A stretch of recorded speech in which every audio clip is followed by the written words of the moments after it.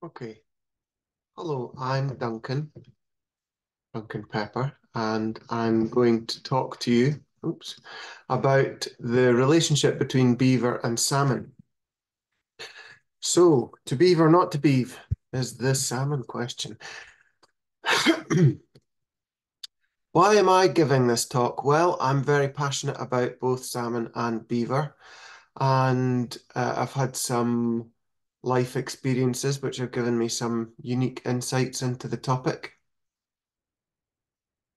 I grew up on a farm in Highland Perthshire, and we kept lots of different species of animals in different densities, and we would see how that affected the land. It was run like a series of experimental plots. And I was guided in my observations of this by my dad, Simon, who was a great naturalist and observer of nature. He was also the head of WWF Scotland, just to name drop. Um, he would take me for walks in places like Glenfishie here, and we talked a lot about land use and deer and, yep, effects of animals on the ground. There's since been a great recovery here. I recommend going to visit. I went on to study ecology at Aberdeen Uni and worked as an assistant fisheries biologist for the Argyll Fisheries Trust. Here we are electrofishing. This is Alan Kettle White, whose brain I have picked clean. Well, I'm sure there's something left in there, but I certainly asked him everything that I could think of concerning salmonids while I worked with him. With this job, electrofishing, which we were doing here, you walk upstream in the river, zapping little localized zones and catching the fish, and then the fish recover. You measure them and see how many there are of what species, and then return them, and they swim away fine. But while doing this job, you build up a really good idea of um, what densities of fish you're going to find in each habitat type, so you can predict. And we would play games saying, "Oh, I think there's going to be 4 salmon par here and 3 trout," and things like that. Alan was very good at it. And yeah, it helps you to read the river over time. I also worked on these 3 water bodies and have fished them and guided as a fishing guide on them before there were beaver and since. Those water bodies are Loch Barn-Luiskin in Argyll and Loch Collie Bar in Argyll and the River Tay. And I've seen the positive difference since beaver have become established in terms of fish numbers. And with my wife Maya here, we run River Revivers, which is a river restoration service. Maya has taught me a lot about the geomorphology of rivers and what represents healthy balance when it comes to the river processes of erosion, transport, and deposition, and how to identify unhealthy looking rivers in those senses. What we do, we carry out habitat surveys, and then we will plan restoration works and then carry out those works. And here's me uh, putting in a tree kicker to a river to try and pinch the stream to blow some fine sediment off some spawning habitat. A job, incidentally, that beaver will do for free. And I did a course in soil biology.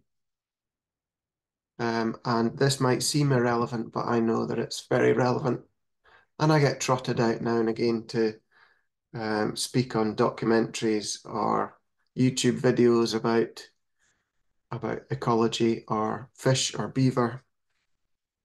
And this is from Riverwoods, this one, but I've also done them for the Beaver Trust produced one called Beavers Without Borders, and I've done lots for Mossy Earth, who have got a big YouTube channel. Um, so here's how the talk is going to go.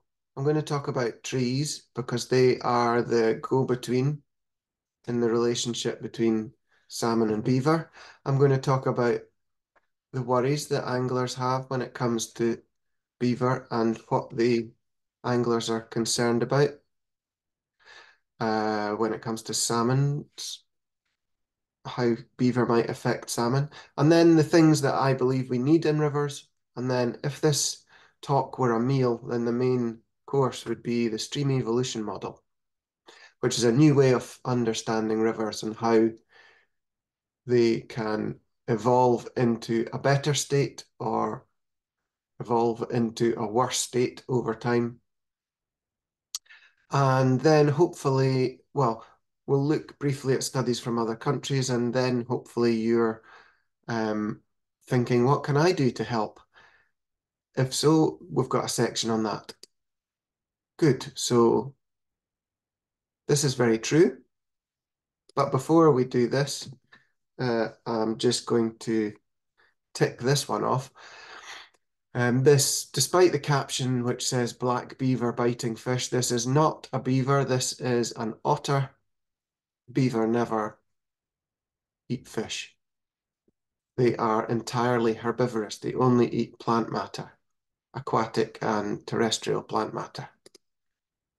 A common knee-jerk reaction when people come across this scene, which is a common scene wherever you've got beaver, is that this is a disaster, that the tree must have died and that beaver are guilty and bad and should all be shot as a result.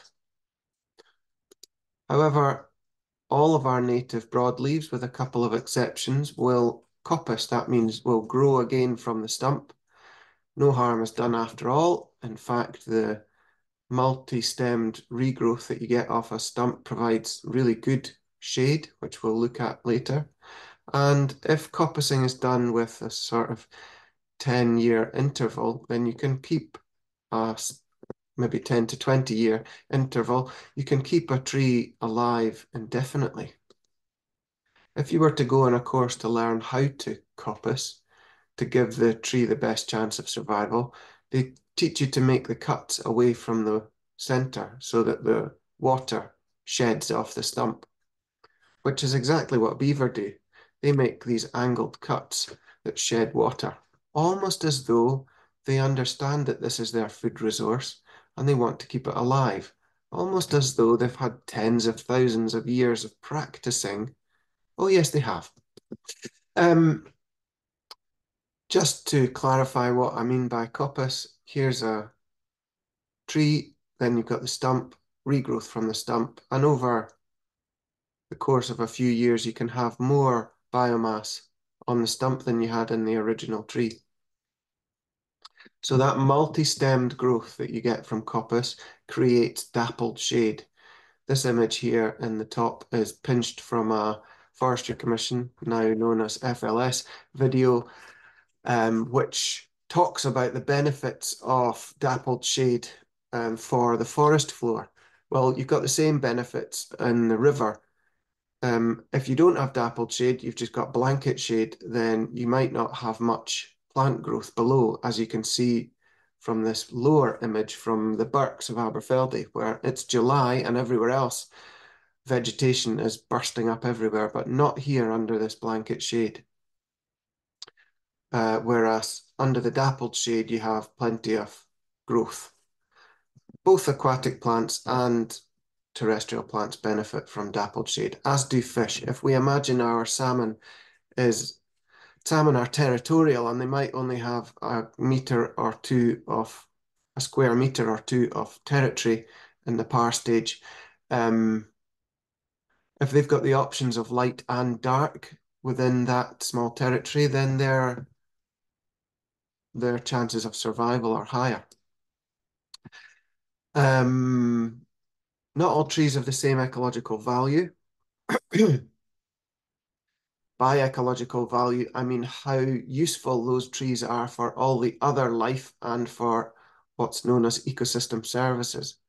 So I'm using insects here as a proxy for ecological value, which isn't the only ecological value that a tree provides, but insects, because they form the base of so many food pyramids, on top of which are stacked amphibians and fish and reptiles and birds and even small mammals, they are very important. So the top three trees on this table, oak, willow, and birch, each have over 200 associated insect species, whereas rhododendron at the bottom has 0 associated insect species. The top half of the table is all native trees. The bottom half of the table is mostly introduced species.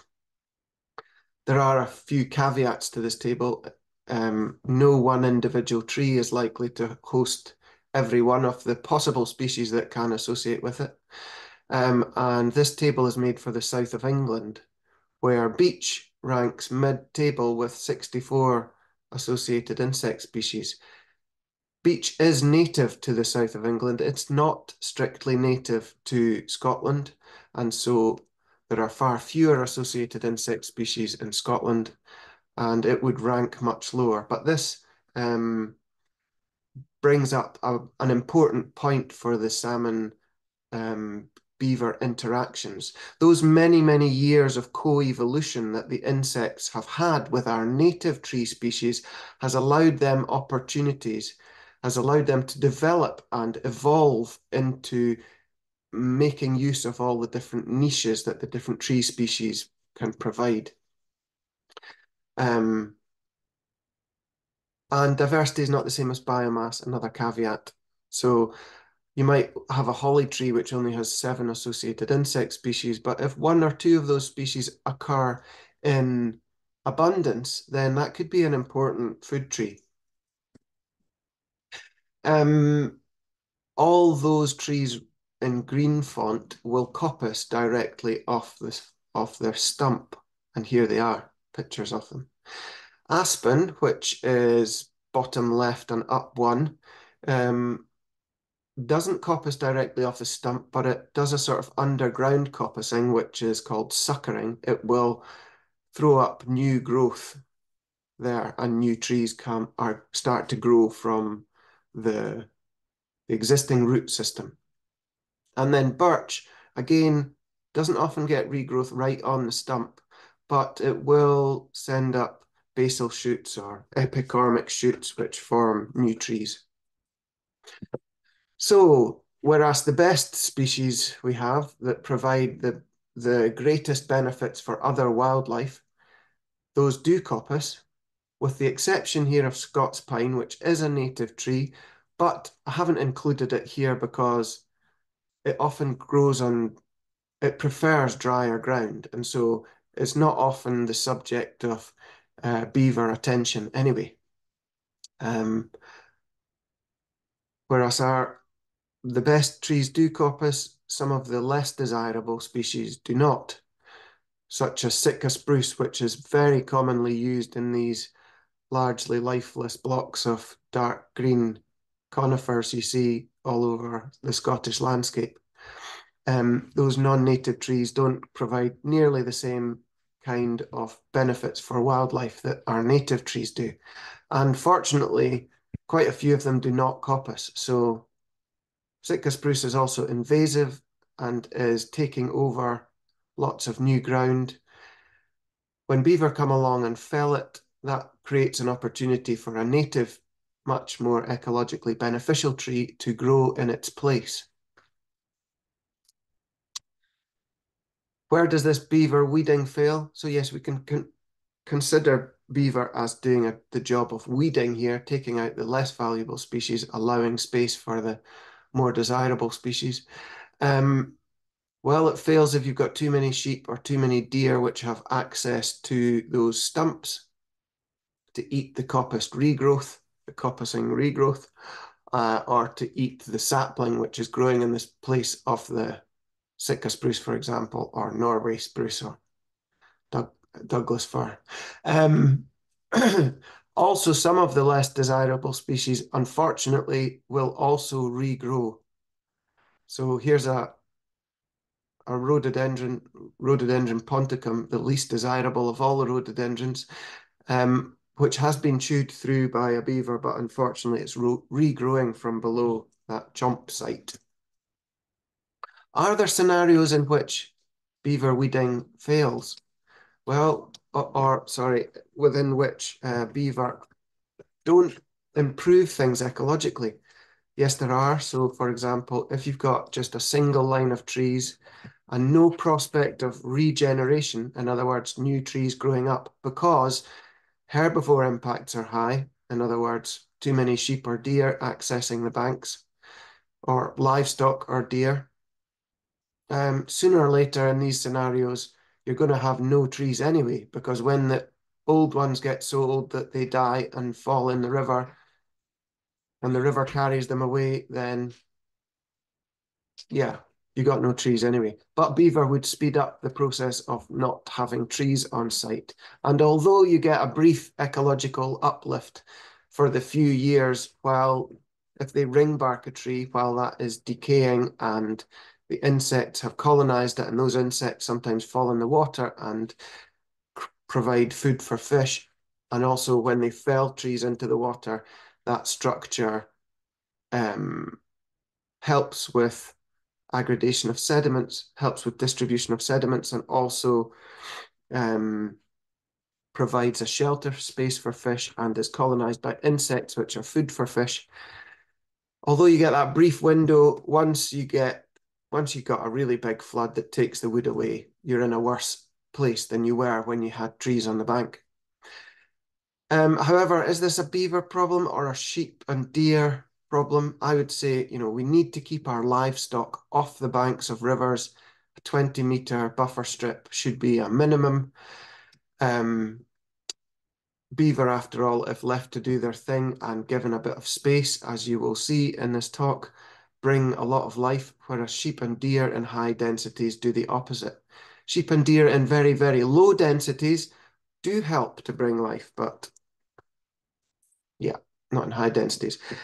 Now, in SEPA's binding rules, general binding rules, it does say that you're not supposed to have livestock on the banks of rivers. But when I tried to find this, it wasn't very easy to find.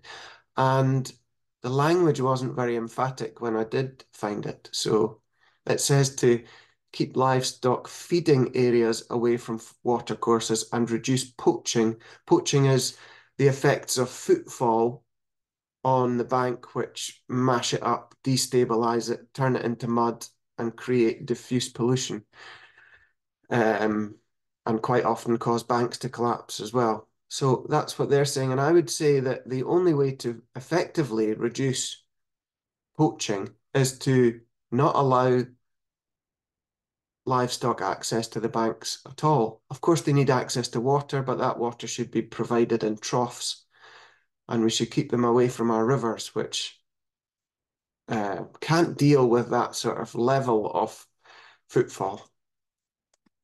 It's not just livestock that are a problem for rivers. Also, arable farming can, there are many other types of pollutions, like what we're taking as medicine and can end up, being flushed down the toilet, and sometimes that ends up in the river. That's a problem as well. But these buffer zones, you can see here on the left, a healthy riparian buffer. If we consider for a moment that those trees are releasing about 70% of their photosynthate, that's their sugars and carbohydrates, which are produced as part of photosynthesizing, they're releasing those into the soil to feed microorganisms in the soil. And that massively increases your microorganism populations in the soil. Trees do that because those microorganisms, fungi, bacteria, protozoa, nematodes, help them to grow quickly, and provide them with lots of nutrients and minerals and more access to water. those microorganisms create really good soil structure. So that can, whatever land use is happening on the other side of the buffer zone plays a very important role in cleaning up any runoff that can come from it. Whereas if you've got, well, you can see in the image there, we're getting herbicides, pesticides, insecticides, well, that's the same as pesticides, fungicides, and inorganic fertilizers coming into our rivers, all of which are having catastrophic effects on aquatic life, particularly insect life, but also lots of other things, including salmon, of course. So let's create these 20-meter wide buffer strips as a minimum, and government needs to pay for farmers to create these, subsidize the farmers in not farming that land. Okay, moving on to what the angling community's concerns are when it comes to beaver. Well, they're concerned about beaver dams interrupting fish passage. So fish migrate up and down the river, not just during migrations, but also just to take advantage of hatches of insects and food opportunities or shelter opportunities. They need to move up and down. They are worried about the untidy look. So many fishing beats, particularly salmon fishing beats, can look quite manicured, rather like the gardens of a country park, which might be appealing to the eye, but aren't all that great for wildlife when compared to wilder areas. But the chewings of beaver on trees, some people find quite unsightly. Although I would say in this picture, that's an ecological win because that's a beech tree casting blanket shade. So ring barking it means it turns it into dead wood and creates an opportunity for a more desirable tree to grow in its place, a properly native tree. And anglers are worried about the changes that beaver make to the shape of a river, which they can do over time. And the last thing here is silt. So by burrowing into banks, beaver sometimes cause those banks to collapse, and that can mean a release of silt. And silt can be a problem for salmon spawning sites. It can compact the gravel, so the salmon find it very difficult to dig a nest, which is known as a redd. And also silt can compromise the amount of oxygen which flows through the gravel, which can increase mortality of eggs. So I'm afraid I'm going to subject you to some scientific papers. That's where the data is. And although beaver dams might look impassable, the data suggests that they're not. Here's one with castor fibre, the beaver native to Scotland, and Atlantic salmon, our native salmon species, which was conducted in Norway. Most of the studies concerning salmon-beaver interactions are from the US because there are more salmon, more beavers, more scientists, and more money in the US. So it's understandable that there are more papers on the topic that come from there. This one was done by Duncan Halley, who is a Scot who now lives in Norway, and his colleague Mallison. And together they looked at how beaver dams influence the movement of juvenile Atlantic salmon and trout on 3 beaver dammed and beaver free tributaries of important salmon rivers. They found that the greatest proportion of Atlantic salmon were upstream of beaver ponds, and if they're upstream of ponds, then they must have negotiated the dams, either the adults or the juveniles or both. They found that dams did not block the movement of juvenile salmonids, that they were mostly able to wriggle through, or their ability to use the upstream habitats, which they obviously prefer from the habitats which hadn't been affected by beaver.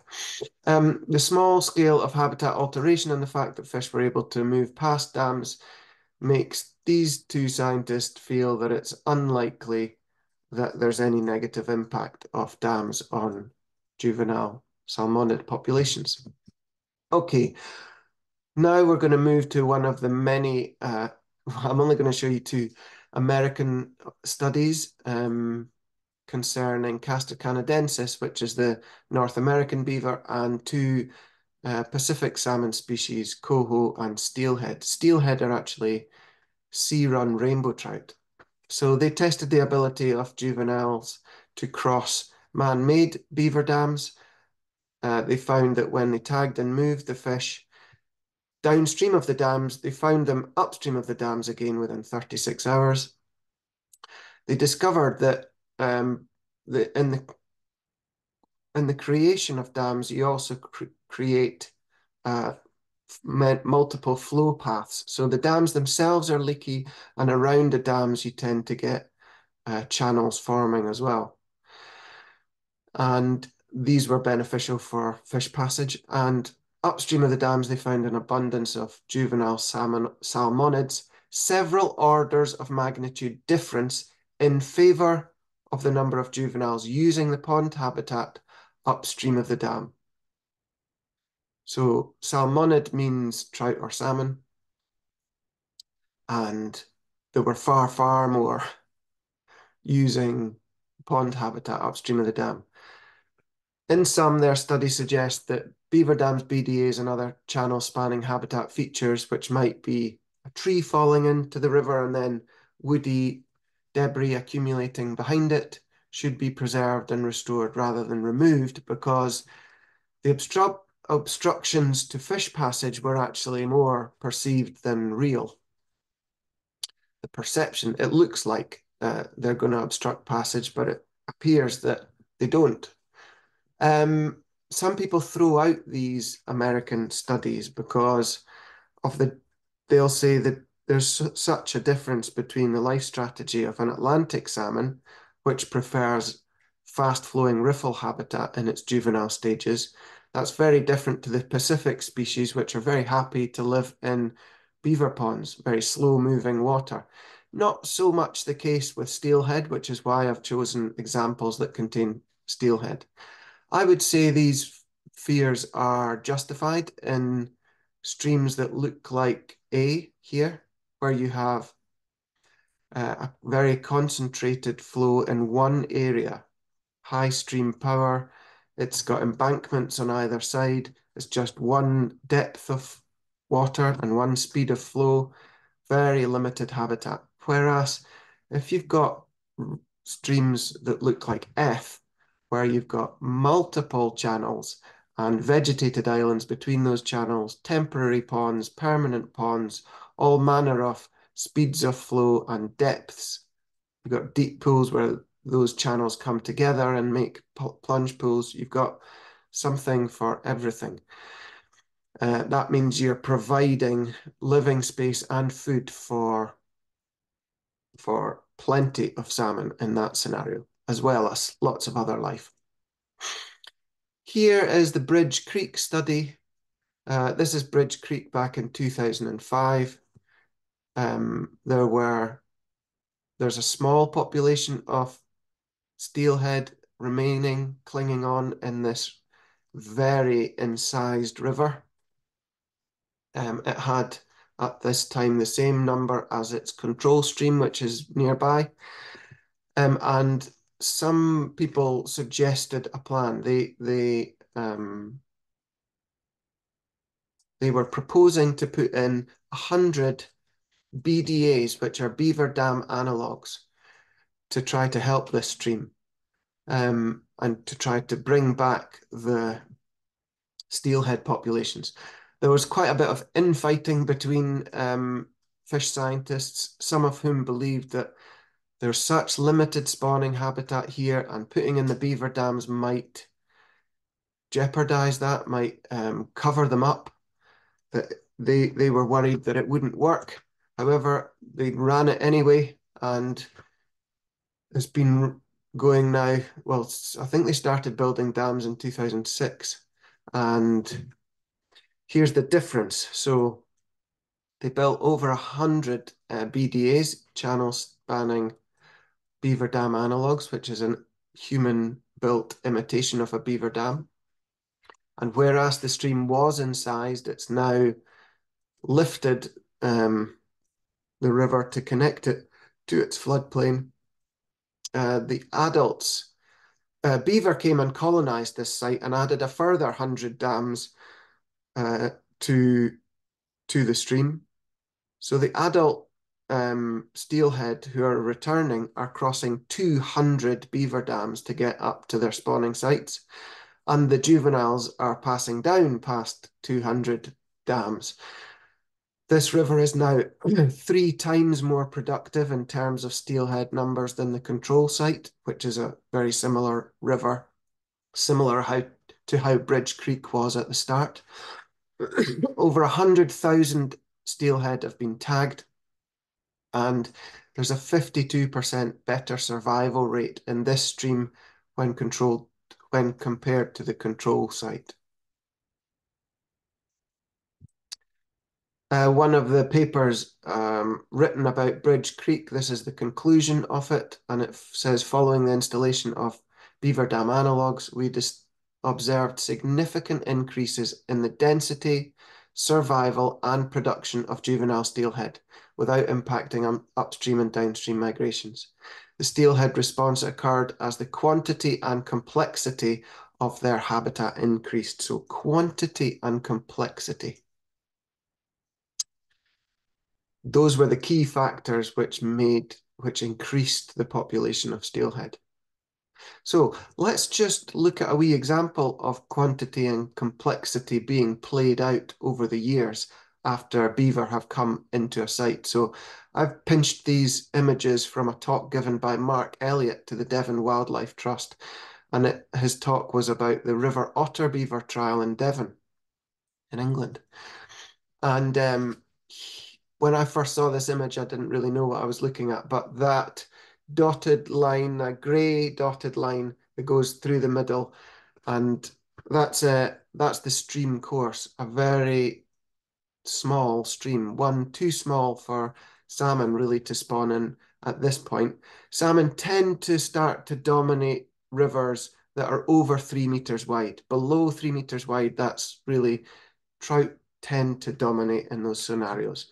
You do get salmon and stuff that's smaller than that, but this was a very small stream. Okay, here's what it looked like in 2012 after they had built a few dams, and here we go through the years.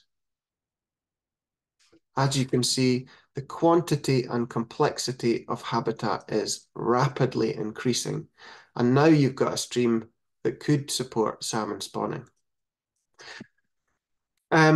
Okay, so this is the last paper, and it's a meta-analysis where a group of scientists looked at all the data to date, all the scientific papers concerning salmon-beaver interactions.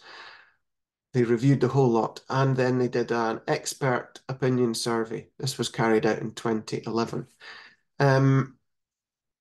The research is regionally biased towards North America, as we've explained before. There's reasons for that. The benefits to fish were cited more frequently than the costs. There were 184 benefits, and they were majority evidence-based. So there was data, scientific data, backing up those benefits as being demonstrable. Of the 119 costs, 70% of them were speculative. So things like, oh, it looks like fish couldn't get through that dam, but turns out they probably can. And then they surveyed these 49 North American and European experts, and the majority of them agreed that beaver have an overall positive impact on fish populations. The most frequently cited benefits of beaver dams were increased habitat heterogeneity. So that really means quality and complexity. We go from homogeneous here at the top down to heterogeneous here at the bottom. Homogeneous is samey, one speed of flow, one depth. Heterogeneous is differenty, as I like to call it. Could also be called varied, or habitat mosaic, structural complexity, or quantity and complexity of habitat, as was mentioned before. So it's not hard to imagine how there's going to be an awful lot more life in this image in the bottom than there is in this image in the top. All of that dead wood, all of those trees have insects on them. Many of those find their way into the water and become food for fish. Another threat from having rivers that are incised and embanked and straightened is this not just limited habitat, but also that they function as a fire hose. So you're concentrating the flow. You're upping the stream power, which makes the river more erosive as well.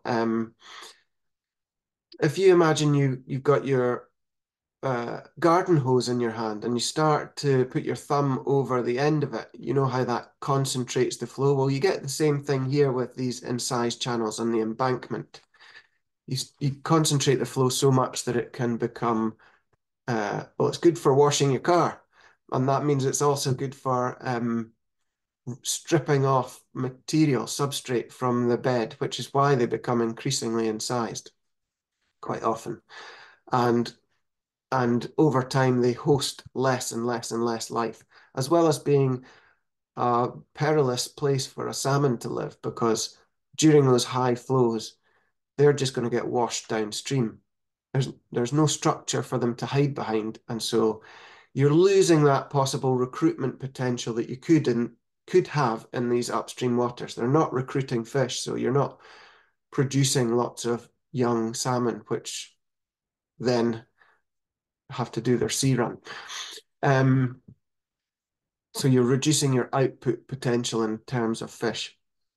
Whereas in the scene below, you've taken away the stream power, so there's very little chance of those fish being blown downstream in a high flow event.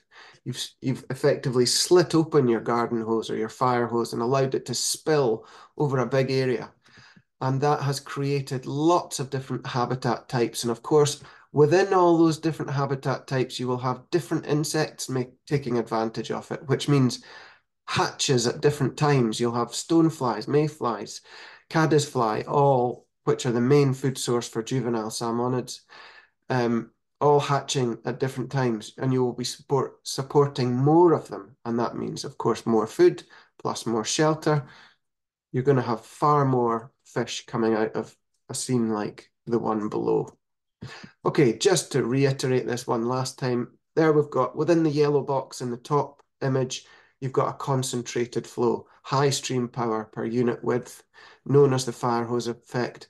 In the bottom image, you've got that flow is distributed throughout a roughened surface, which interrupts it, slows it down, forces it to make that habitat complexity, to push around a piece of dead wood and create a new pool or scour under it and creates a more adult habitat.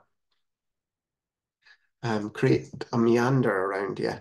Okay, so let's move on to aesthetics, the way we like things to look. Many anglers and beat owners like the look of the top image. I also like that. I'd quite like to fish that. It looks fun. However, I know that all the river that we have that looks like that isn't going to operate at capacity for fish production. Also, a lot of the bankside trees have been felled, maybe to make it easier for casting. And that means less, obviously, insects falling in and whatnot. All the studies show, and the electrofishing experience I have certainly shows that where you've got structure like the bottom image, that's where you're maximizing salmon production. You don't need all the rivers to look like this bottom one, but we must bear in mind that whenever it looks like the top one, we're not doing all that we can for salmon recruitment. Here is an image of probably the most productive salmon river in the world. Doesn't have Atlantic salmon, actually. It's got lots of Pacific species plus lots of colossal trout in it. It's called the River Tugur. It's in Russia. But what you can see here is consistent with what you will see in the most productive Atlantic salmon rivers in the world, which is lots of trees, a wiggly course, and quite often braided or multi-channels, also known as anastomosing when it's got vegetated islands between those channels. And beaver can help to create scenes like this by creating dams and felling trees. They push the river into a new channel, which may be temporary or permanent, but all that complexity starts to build over time. And beaver really accelerate that. In Scotland, we've got some quite good shape here. This is some quite nice meanders and some quite good spawning habitat. But this is a pretty hostile place for salmon to live, especially with what's predicted in terms of climate change. It's shallow, it's not got any cover, not got any shade, not got any quality in stream cover. Fish here are going to get hot, and although there might be some good spawning sites, there's not going to be very many insects here, so little, not much shelter, not much insects, very susceptible to the heat stresses and very susceptible to predation because of that lack of quality cover. Getting trees on this landscape in order to save salmon is absolutely essential, and we need those buffer strips too. If it looked like this, that would be an awful lot better. I know that's a much bigger river, but we do have some examples in Scotland which are starting to look a little bit like this. Okay, if you do want to protect the trees on your banks, and I would say it's a very good idea to do so, especially if you have native broadleaves that are getting over 60 years old or over 80 years old, particularly oak. You definitely want to protect those from beaver because those are very valuable trees. If you've got lots of regen coming up below them, lots of wee trees coming up to replace them, it doesn't matter so much that you might lose some of the older ones, but especially in places where you've got no prospect of that, you definitely want to protect the older trees. And you can do that simply on your own by wrapping it with this. If you would rather not do it on your own, then you can send an email to beavers@nature.scot and they will send someone out to wrap your trees for free. No charge, and they might send me to do this. I'd be very happy to.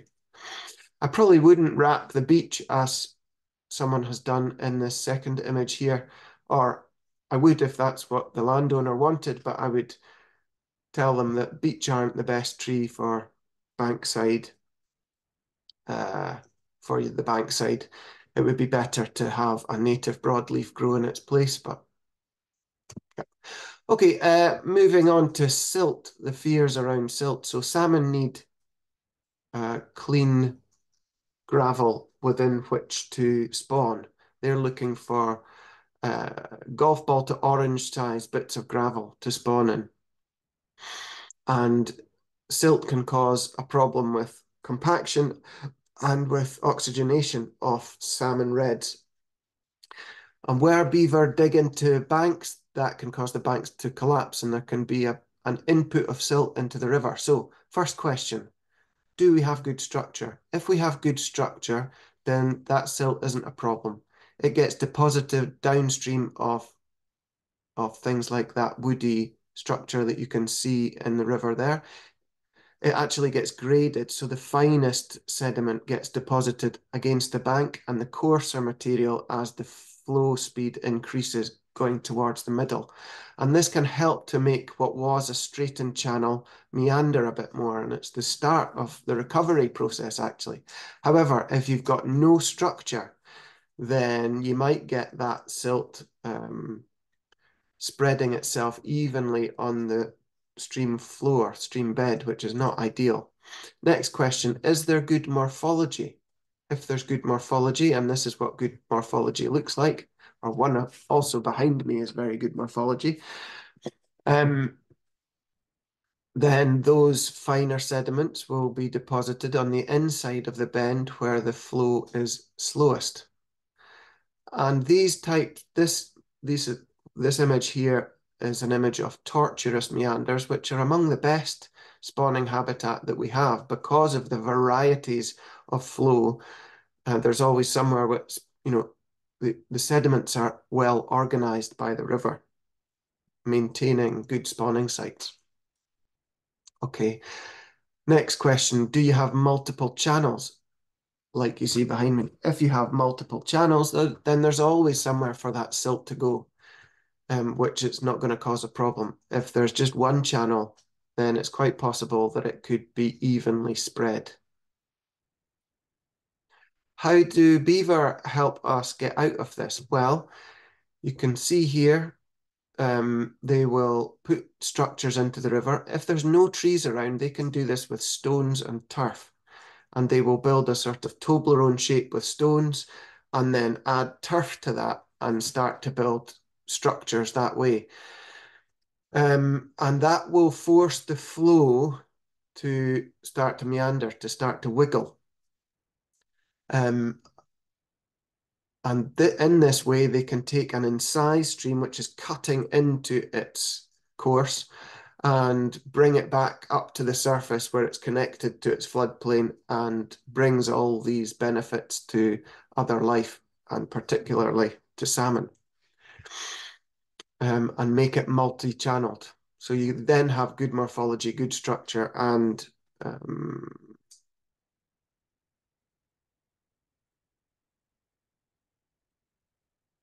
and multiple channels. Okay, so here's our stream, which conceivably is susceptible to an even spread of sediments building up on the stream bed. And along come beaver and build dams and fell some trees in. And then sediments start to aggrade, that is, build up. They aggrade behind the dams. And you'll notice that downstream of the dams, there's no sediment because now we're keeping that fine sediment in a very localized site. And every particle of sediment that's trapped upstream isn't choking a salmon red downstream. And over time, it aggrades more and more, and that stream bed builds up. And then eventually you get these side channels forming. And now the fish have much easier access to upstream habitats and complex habitats. So let's look at that from a different angle. We have beaver come along and build a leaky dam, and sediments aggrade behind that dam, and that pushes the water level up. And then over time, that can become the stream bed. And then again, they come along and build a dam. Again, the sediments aggrade, and then that's pushed the water up higher. And over time, that can create new channels forming, help to create new channels forming. Okay, you might be looking at that scene and thinking, I don't want that water on my land. I want to get it off as quickly as possible. Let's just imagine a 10-meter wide stream, and we allow that stream to flood 100 meters on either side, only to the depth of 1 meter. And we should be very grateful to any farmers who are willing to allow their land to flood, because they do us all a great service in terms of reducing what we pay in home insurance, reducing the costs to government when there are detrimental flood events which flood lots of homes and cause lots of damage and upset a lot of people. We should be very grateful to them. It's if you wanted to carry that same amount of water in that channel, you would need to dig it 22 meters deep, which of course is unfeasible. It would collapse if it were only 10 meters wide and 22 meters deep.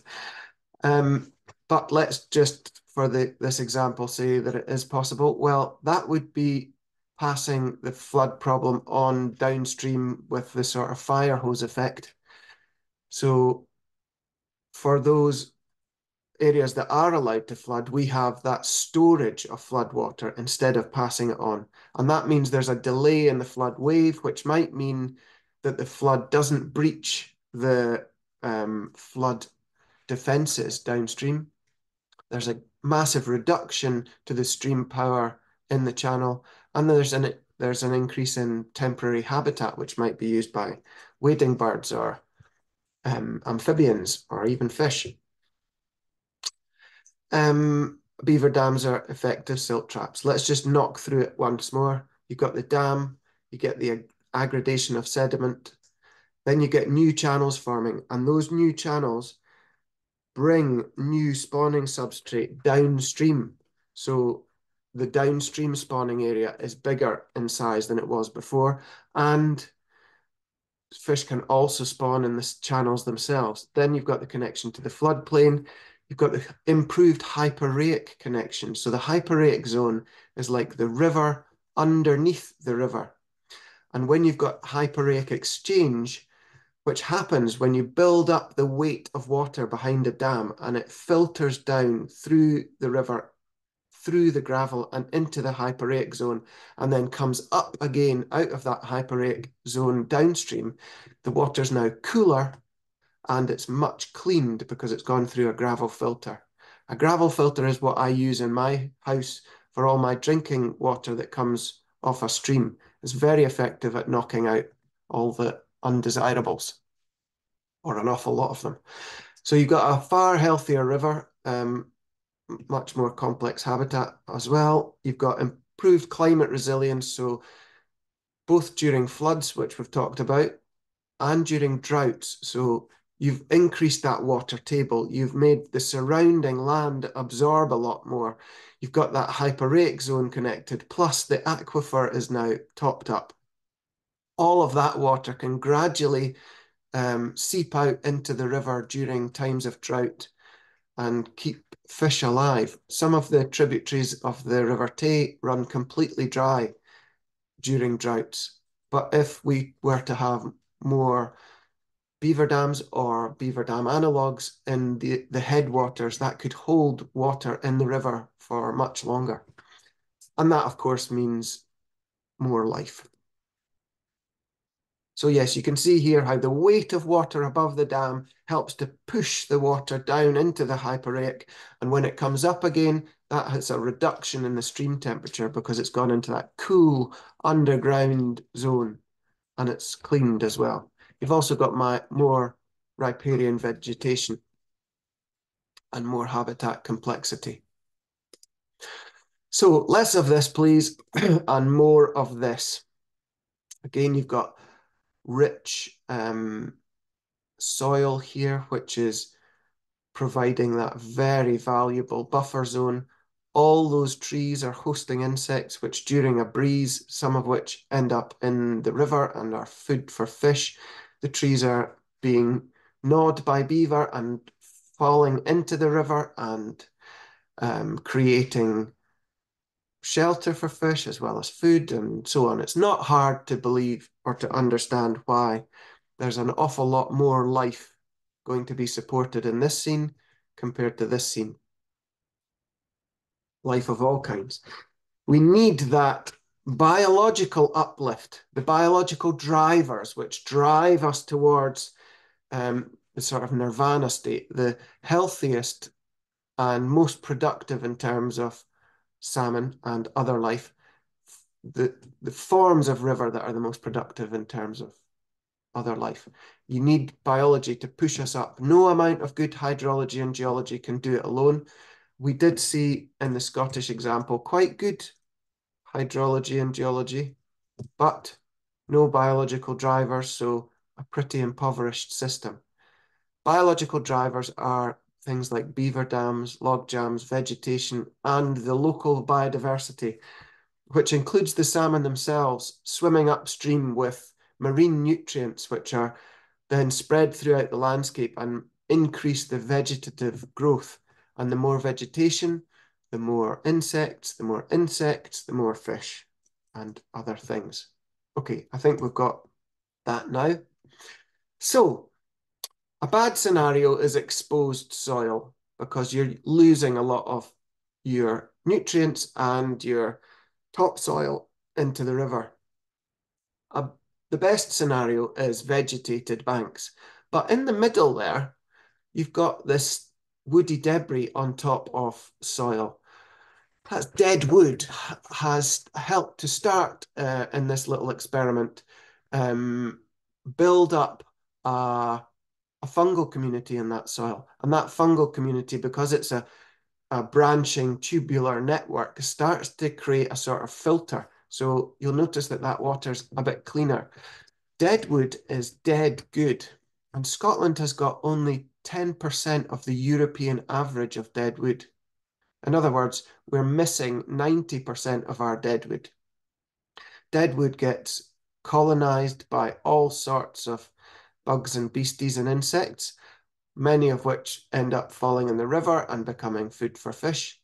Deadwood means at some point it's probably going to end up in the river as well. And when it does that, it becomes high quality structure, excellent structure. The best kind of structure is root wads and crowns of trees. Okay, beaver are experts at creating deadwood. Here's an image from Tony Donnelly, who's no longer with us, sadly. He was the head biologist at the Annan Fisheries Trust. And during that time, he was monitoring for par density relative to in-stream cover. So when he says excellent in-stream cover, he means root wads and crowns of trees. Good in-stream cover is woody debris of other kinds. No in-stream cover is obviously just, not even boulders. So he was finding 20 salmon per 100 meters squared where there was excellent cover, and none where there was, and 3 or 4 maybe where there was no cover. A pretty big difference over the same area. Just bear that in mind for recruitment of salmon. Not just for juveniles as well, the adult fish like it too. These are sea trout crammed in under a bit of woody structure in a river. Here on the River Tugur, you can see there's lots of woody structure there on the outside of the bend, and the fine sediments have been deposited on the inside of the bend. So, yeah. How do fungi play a role in this? Well, they play a pretty big role. And my t-shirt is kind of a testament to that.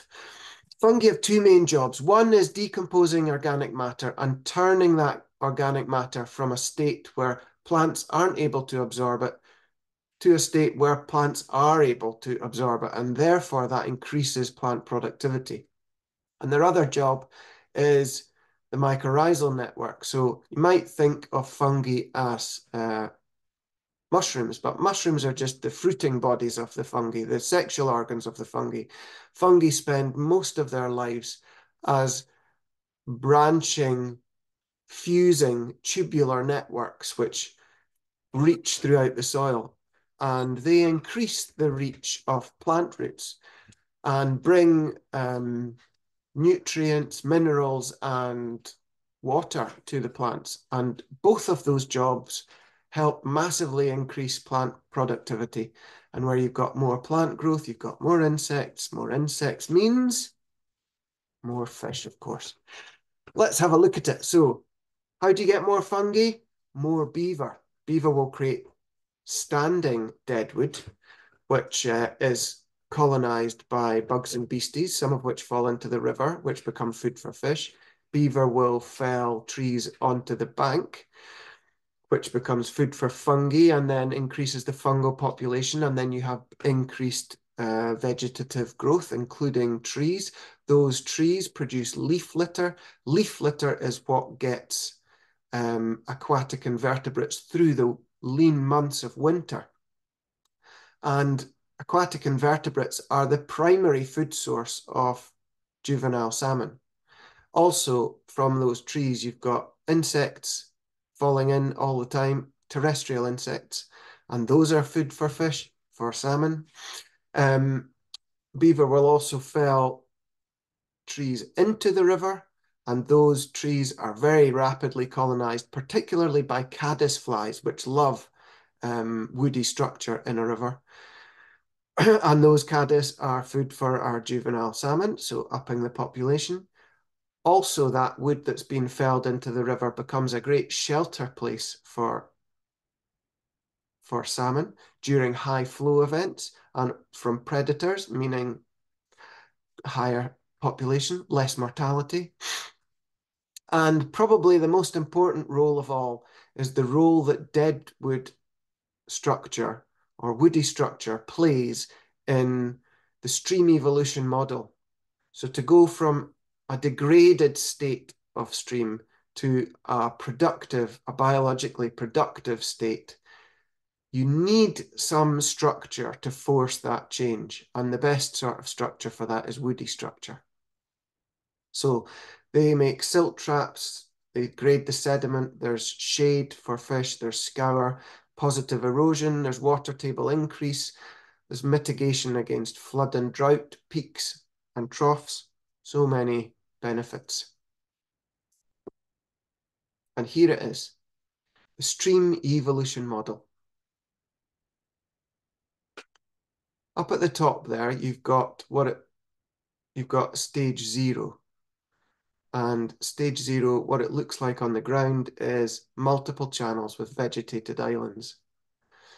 And in the image B on the right, you've got the pie charts. So the bigger the pie chart, the more benefits there are for more life forms. So basically, the more life it can support. And you'll see that stage 0 has the biggest pie charts of all. And stage 3 and 4 have the smallest. So stage 4 is supporting very little life. Okay, I know I've not given you time to look at all of this, but we're going to look at it a few more times, so don't worry. So this is how it gets better if you put it in a linear way, going from degraded to approaching optimal. What we see behind me in this image is laterally, it's moving into stage 8, I'd say. It was laterally active and now it's anastomosing. Yes, it's stage 8. And you're starting to get vegetated islands and you've got multiple channels. And this is going fishy. And one action occurred here, which was a massive reduction in deer numbers down to about 1 per square kilometre. And as a result, you've got heaps of tree growth and the river has really started to recover. In time, I'm sure this will be a real powerhouse for salmon production for the Spey catchment. Okay, it's very similar to succession in plants, which is why I want to show this slide now. And I think succession in plants is much easier to conceptualize. So we're going from exposed rocks, which host a little life, but very little, over the years, improving snowballing effect of more life.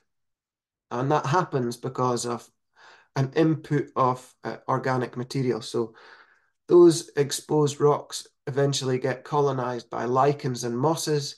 And when they die, their organic material starts to form a poor soil on which weeds can grow, and their dead bodies form more organic matter, which makes more food for fungi and bacteria and the other microorganisms in the soil. And then you start to get richer and richer soil until at the end you've got what we call a climax community, which is in lots of Scotland an oak dominant forest. That doesn't mean just oak. It's oak and rowan and hazel and alder and willow and aspen and many other species.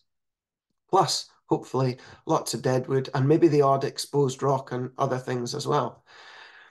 And you can see how the fungal biomass increases alongside this succession in plants. Succession and evolution are pretty much the same thing.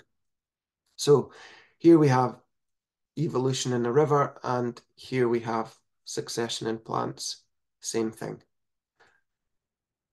More life at the end. Okay, so how can it get worse? Well, it gets worse when we take a braided channel or a sinuous channel and we canalize it. In other words, we straighten it. And there was an awful lot of this done in the UK, particularly during the Edwardian and Victorian eras. And we're paying the price today in terms of water quality and habitat complexity and wildlife. So big circle means positive attributes and benefits. lots of ecosystem services and lots of life. Small circle means impoverished river. Beaver can move it from impoverished to healthy. And there we are. All of these are really the same thing, and can be summed up by those big pie charts. This is the sort of nirvana state for rivers. This is rivers performing at their best. This isn't suitable for every reach on a river. Tends to be on depositional sites. If you've got a confined valley over bedrock, this can't happen, or it's very unlikely to happen unless you have a massive landslide. You do need to have movable sediments in order to create the habitat complexity. Okay, have we got any in Scotland? Well, we've got this bit of the River Feshie, as I've already mentioned, which is approaching stage 8 and getting better, and it's going to be hosting lots of life, and its future is very bright. And we've got a tiny wee bit on the River Tay near where I am, where there's some wetland there in the bottom left. There's multiple channels. Beaver have been on that site for over 10 years now, and they have helped to form some of the new channels by felling trees, which has created a new flow path. They also dig channels sometimes. And you can see there's still plenty of trees there. So these myths about, if you get high density of beavers, which doesn't really happen because they're highly territorial and they keep a certain number of, one family will control a site which might be a mile or two of river, and they will fight to the death with other intruders. So you don't tend to get high density. What we want is spread so that they can occupy as much of the suitable habitat as possible. But yeah, this area has had beaver for a long time. Two families close with lodges either end of this site. So this site gets quite a lot of attention from the beaver. So there's the River Tugur again, so productive that, oh, and here's the Ponoi. This is probably the most productive Atlantic salmon river in the world, or it'll be one of the most productive, if not the most. Again, it's got a wiggly course, lots of trees, and if we zoom in on those wiggles there, we see this sort of thing. Lots of trees, wiggly course, multiple channels. Again, multiple channels, wiggly course. This is the Tugur once again, and the Tugur is so productive in terms of salmon that it has a species of trout that eat adult salmon. This is a taimen here, and they get over 100 pounds. There's another one, again from the Tugur. And the Tugur produces the biggest salmonids on the planet. These are productive salmon rivers in Norway, the Gaula, and I think that's the Orkla. Again, wiggly, multiple channels, lots of wood. Wiggly, multiple channels, lots of wood. Okay, I think you get the point. How else can beaver help salmon? Well, they can knock out some of the chemicals that might be in the water. So a study by Exeter Uni showed that after dams were built and trapped a lot of sediment, that reduced the phosphate load by 20% and the nitrate load by 30%. And during 2001 floods in Russia, 3 beaver dams trapped 4,250 tons of solids. And you can imagine what that river looks like now, pretty well spread out. And we also find when the dams blow away, you get exposed new spawning sites, and it has raised the riverbed level. Here are images of water taken from above the dam and then below the dam, and you can see the suspended sediment differences in them. Much cleaner water below the dam. Okay, little bit of evidence from Norway. All these spawning sites in the middle of the screen, 22, 21, 20, all of those, the salmon that are using those sites, and they are using those sites, have passed multiple beaver dams to get there, almost 20 beaver dams to get there. None of the Norwegian scientists are worried about the effects of beaver on salmon, despite having had beaver for a lot longer and having more salmon than us, and they've got a lot more money to spend on it and more people working in that realm as well. They're not worried. These images are taken from Duncan Halley's talk that he gave to SWBG, the Scottish Wild Beaver Group, a few years ago. So what can you do? Well, first of all, you can change the language, help to change the language that's used. We often hear people saying abandoned or messy, neglected, unkempt, untidy, but here are some more suitable words, I think. This scene is not in need of a good chainsawing. It's just fine as it is. It's getting along nicely. Habitat is increasing. And that is not beaver sign. Sorry, that is beaver sign. It's not beaver damage. Beaver sign. Here's some of the stuff that we do. We will do similar things to what beaver do, creating tree kickers, which have various objectives, helping to grade sediment and helping to pinch the flow to blow fine sediments off spawning sites. And when we're doing things like green revetment days, that's a great time to have volunteers. So if you would like to come and help us, we would be very grateful to receive you. You can help us bash posts in or bring brash to the site. That'd be great. Or you can come along when we're planting. We make these seed islands. There's 60 trees in this little square. And until we get on top of our deer densities, this is a way of establishing trees. The idea being that deer don't like to jump into a small space. And so you don't have to make them deer height. It's a bit of an experiment. So far, they're working well. Here are some that are well established on the D, and you can see trees are growing inside them. Yeah, come along and help, please. If you'd like to learn more about this stuff, you can find out more about it here. And if you'd like to get in contact with us, go to riverrevivers.co.uk and you can go onto our contact page, contact us and write us a message and we'll pick that up. Or you could write direct to mayapepper@gmail.com and Maya will thank you and then add you to our list of volunteers. One last thing I just had to squeeze in was this image of where we've had a wildfire and everything in the surrounding area has been burnt except where beaver have created dams, raised the water table, and that was enough to stave off the blaze, and the trees have survived.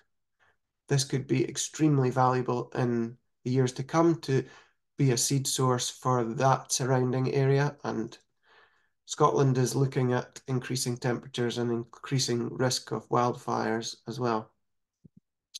So we get improved floodplain connection, more deadwood, in-stream woody input, dappled shade, silt trap, climate resilience, a reduction in flood and drought risks, improved water filtration, improved sediment grading, and that weeding process we talked about where beaver take out the bad trees and get good trees in their place, or better trees, less good trees and better trees. Okay, beaver do all that and that helps salmon. And then, oh, yep.